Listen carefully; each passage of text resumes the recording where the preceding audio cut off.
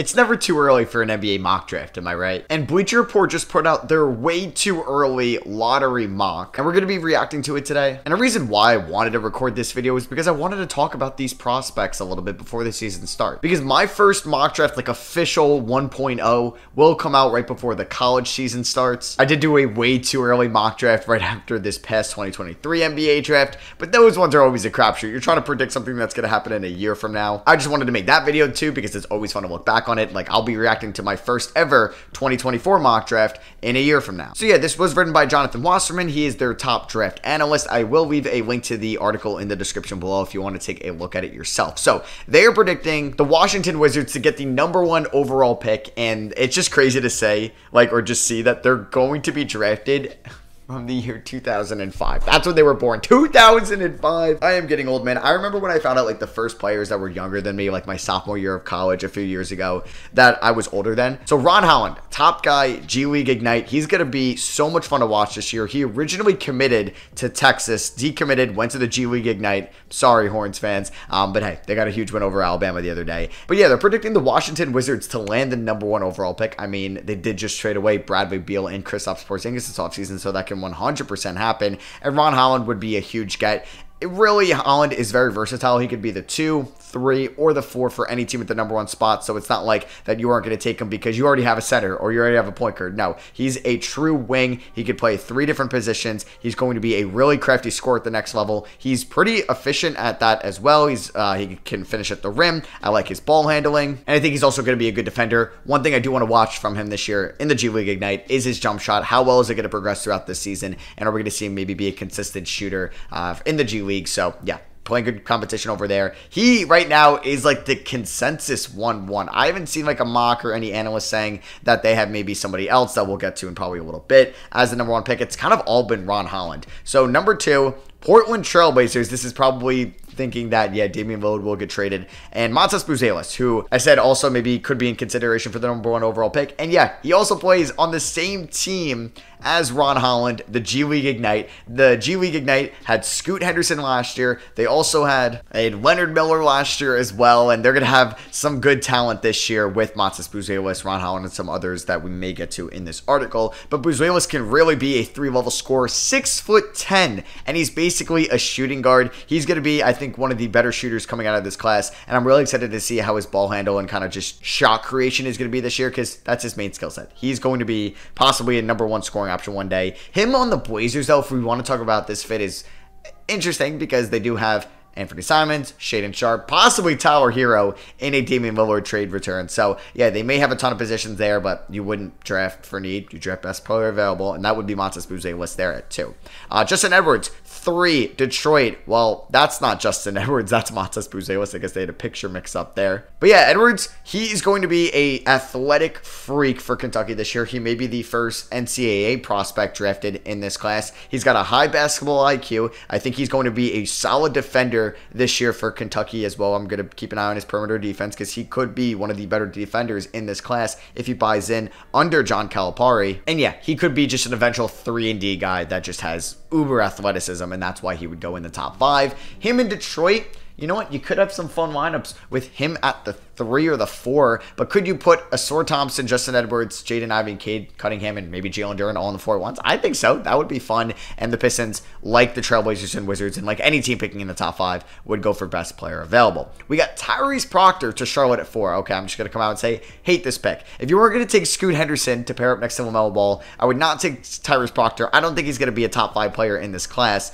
and I don't think Charlotte would be the team to do so. I think there's some other prospects like Stephen Castle from UConn, maybe DJ Wagner from Kentucky, Isaiah Collier. How have we not mentioned him from USC? I would rather have over Tyrese Proctor. There's even a chance maybe Bronny, but I don't know. I think maybe that's where I would draw the line, and I do like Tyrese Proctor over Bronny James a little bit going into this season. I do not like the fit for Charlotte, but I don't mind Proctor as a prospect. We got to see him last year at Duke. He's returning for his sophomore year. He's going to be one of the better players in the college season this year, and he's got good basketball IQ, good ball vision, and he's got great size, 6'5", so he can be a lead guard that has a good handle. DJ Wagner, another Kentucky Wildcat, like I already talked about. Justin Edwards, DJ Wagner, going to be the point guard for them next season. Like San Antonio, yes, this is a team that could draft a point guard in which is a loaded class. Now, I don't think I would have took the bet that they were going to have Isaiah Collier, my point guard 1 coming into the season, as maybe like not a top 2 point guard drafted, because they have Proctor at number 1, they have DJ Wagner at number 2, and I do like Wagner as a prospect. I do think he's going to have his inconsistencies this year, and we'll see if teams like the boomer bust prospect in him, but that will come down the line.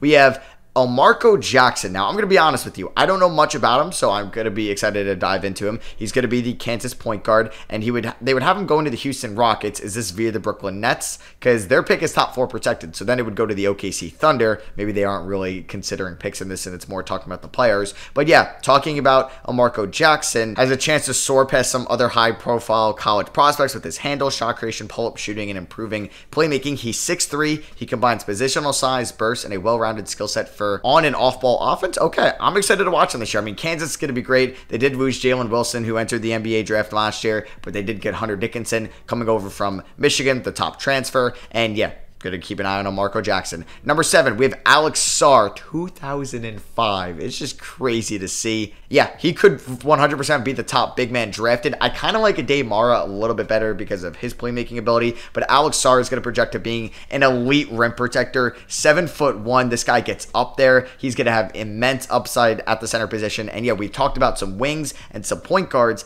Alex Sarr, just if he is like the clear-cut best 5, is going to be an auto top 10 pick because of that positional scarcity in this upcoming class. It has its talent at the 5 spot, maybe even deeper than the 2023 draft, because yes, there was a drop off a little bit after Wemby at the 5 spot, and we have some that we'll get to, like Ade Mara, who I mentioned I like as my center 1 at the moment, and then Donovan Clingan, and then some other guys we'll talk to a little bit there. But Isaiah Collier to the Bulls, this would be an amazing pick. I think he's going to be the top point guard drafted, and they have him going 8 in this mock, which is kind of shocking, but him on Chicago would be great because of the uncertainty with Alonzo Ball. They have a bunch of guards, but none are really their long-term answer. Like, as I would assume the long-term answer, Javon Carter, Kobe White, none of those guys are really the long-term answer at the number 1. So yeah, I would be excited if the Bulls got Isaiah Collier, and we'll see if they end up making moves at the deadline. If LaVine maybe gets traded, probably not. DeRozan more likely due to his pending free agency. We do have the Utah Jazz selecting Stephen Castle out of UConn. This guy is a freaking stud. They have him listed as a shooting guard. I think he's going to